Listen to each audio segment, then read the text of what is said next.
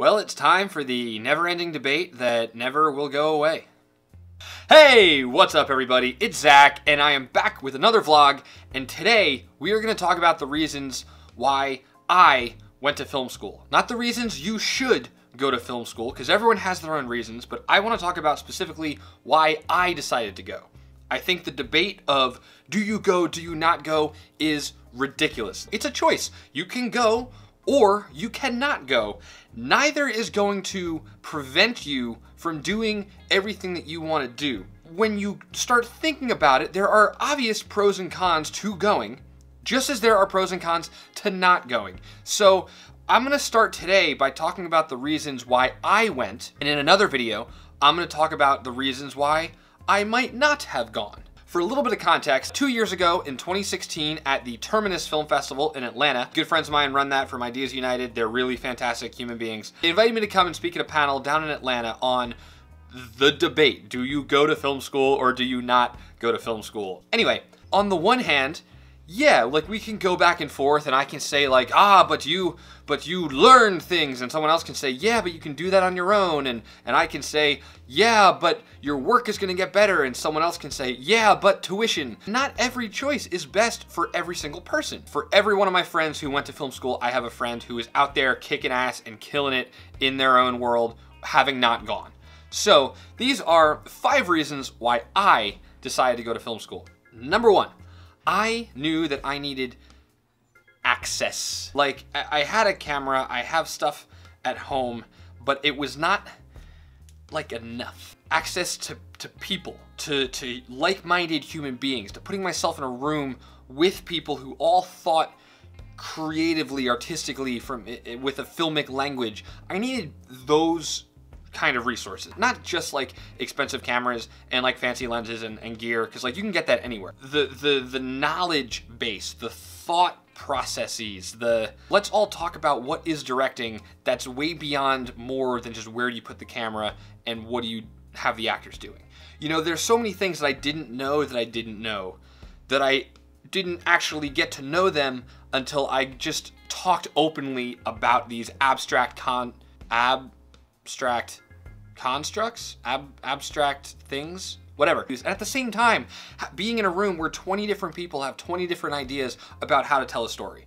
Because that's the other important part when I say access to resources. You're not only accessing the minds of like-minded thinkers, you're accessing the minds of totally not like-minded thinkers. A movie in Europe is not the same thing as a movie in South America, which is not the same thing as a movie in Asia, which is not the same thing as a movie in North America. You just learn so much by what that person is doing. I never would have thought of doing that, and not like a weird, awesome camera move, but like the subtleties of what they're doing, the story that they're telling. I didn't think that was a story that could be told. Number 2, I like working best in focused environments. We're locking ourselves in and we're concentrating on one thing. If I have no structure, if I don't have any fire lit under my ass, I'm never gonna get anything done. So I knew that if I got out of college and just got into the workforce and found a job, that I would never actually do any of the things that I wanted to do. I'm lazy. And I think that's half of what it comes down to, is I am a lazy person and I procrastinate like no one else.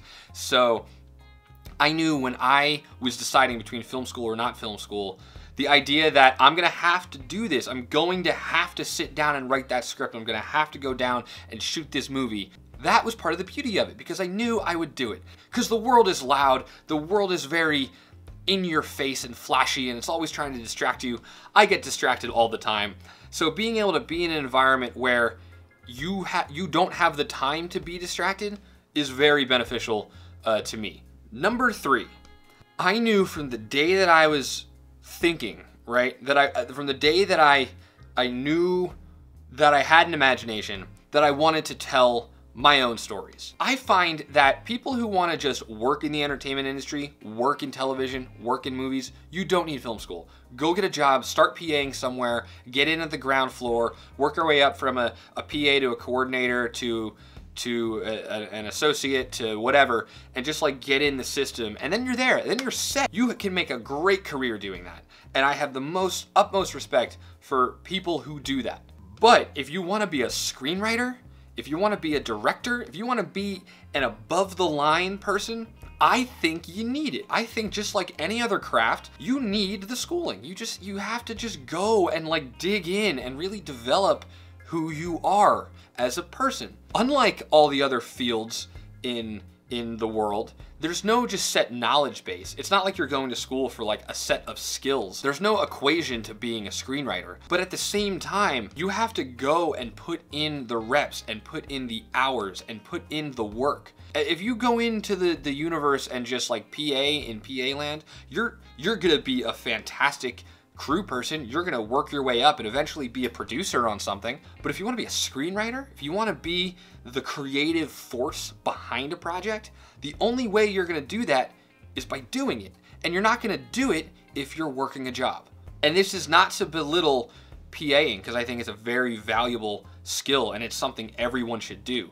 You should, without a doubt, before you even go to film school, get on set, intern and PA, and just indie gig hop around New York City or LA or Atlanta or whatever city you're based out of. Once you decide you want to be a writer, director, or a creative producer, or someone who thinks up cool stuff and puts it on paper and then goes and makes it, you need to be somewhere in an environment where you can do that. Number 4, my work was bad. I learned a lot of how to just shoot by shooting. They were all pretty terrible. I was in this box, right, of this is the kind of movie that I make. These are the kind of weird characters that I'm doing. These are all the faults of my technical filmmaking that I'm doing because no one is there pushing me to do any better. And I pushed myself to go from comedy to dramas to, we did a horror film, you know, like we did sketch comedy, we did dramatic works, you know, like I made sure I put in the effort to vary all my undergrad projects. You know, if I looked at them objectively, they were all kind of the same thing. And I really was not growing as an artist. I was plateauing. Was able to identify that in my own work as I just seeing, wow, I'm kind of doing the same things. I'm using the same camera angles. My characters all want the same thing, and most of them didn't really want anything. They just kind of existed in their own bubble and nothing dramatically was really happening. And so I knew that I needed to go somewhere where I was gonna do different things, where I was gonna learn how to tell different stories by forcing myself to do it, by just pushing myself out of my comfort zone. And I wasn't gonna get that if I didn't go. I knew that if I just got out of school and, like, you know, splurged all my money on a very expensive camera package, that I would have just kind of made the same types of short films and like done the same types of bottom tier film festivals. Nothing really would have moved for me. It's like going to the gym. It's like working out. The more you know, if you work out the same way all the time, you're not gonna get stronger, you're not gonna develop. But if you work out muscles and you do different types of exercises and you do different types of workouts that you've never done before, overall, if you have that coach yelling in your ear, overall, you're gonna get better. Number 5, it was the most simplest thing. I got accepted. And I had no idea. I had no clue that I was going to get accepted, let alone even go. I had professors in undergrad who were telling me that my aesthetic tastes and the genres of movies that I preferred to watch and all the big budget Hollywood stuff that I was a fan of was gonna be a detriment to me. The film school professors were gonna see that I loved Marvel and the Blues Brothers and Saturday Night Live and these very silly projects and say that, oh, this person isn't the kind of person we want here, or oh, his aesthetic tastes are too mainstream, too Hollywood, and that's not what we teach in cinema artistic land. The self-doubt, the anxiety monster that just like lives in the back of your brain that's just like, you're not good enough, you're not gonna do it. There was that voice in my head as well. I was working a job at MTV that I just hated, like in the on-air promos department, like here's what's coming up next on Teen Wolf. And I got the phone call from one of the professors at Columbia in the office, and I had to walk outside, and I just felt just this greatest feeling of like, yes, despite all the negativity, all the naysaying of myself and from other people, I felt validated in a way, and I think it removed this barrier for me. It was less about the being good thing and more about the, oh, are you ever gonna get better? Getting that acceptance letter fueled me and motivated me to say, you know what, I'm gonna use this opportunity to get better.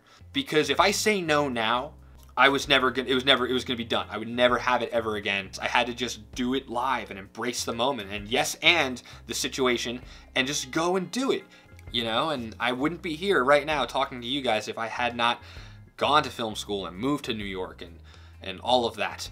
Well, that's it, guys. Those are my 5 reasons why I decided to go to film school. Like I said before, please don't treat this as gospel or as me saying you should or should not go. I think that's a very misguided argument because that's really not the point.